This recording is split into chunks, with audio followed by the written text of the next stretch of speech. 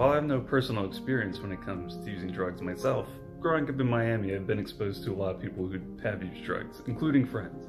Substance abuse has personally affected my friends and family in many ways. I've known many people that have struggled with it, friends, relatives, like aunts, uncles. I've personally seen this in my life with the people around me, such as friends, family members, and even an uncle who went through withdrawals after he was addicted to crack for years. I actually never got to meet my grandfather on my mom's side because he was an alcoholic and he passed away. There are just certain psychological aspects of life that drug abusers and substance abusers think that they can't control themselves, so they turn to something that they know will give them a good fix for a little while, or that they'll be able to rely on. The brain is a part of the central nervous system located within the cranium. It can be affected by stimulants, depressants, and hallucinogens in drugs, which can affect your way of thinking and the things you do. It just takes a lot out of a person, takes a lot out of relationships. This can strain your relationship in many different ways. You might feel like you just stop caring altogether because there's nothing you can do about it. I personally don't have any experience with heavy drugs, but after reading of the psychological effects of it and seeing it in others' lives, I probably won't.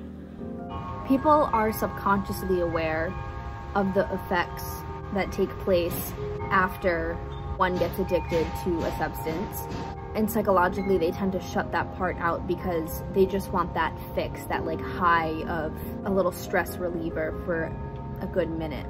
I think that there can be many signs that someone you know is struggling with it. For example, maybe they just start like showing up to family functions less, and just they haven't been acting like their usual selves, like they seem like out of it, doing weird behaviors they normally wouldn't, or like acting depressed or like manic. It depends on what substance it is that they're using. I actually find it very intriguing that certain substances have different grades of effect on a person and their psychological being. When you're friends with the user, you feel like you always have to babysit them. You have a constant anxiety about what they might do when you're not around. This can be very draining, but you also worry about what they might do if you stop talking to them. Maybe they'll start using more. This makes you feel kind of trapped and like you constantly have to be around to take care of them.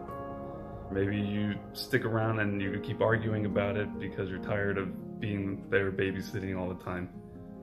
And then you eventually drift apart. And who knows what happens after that. It's just really unfortunate how common it is. I think that it's definitely like an epidemic in this generation too. Opioids have killed so many like celebrities and people. It's just really unfortunate, and we definitely have to figure out something to do about this problem.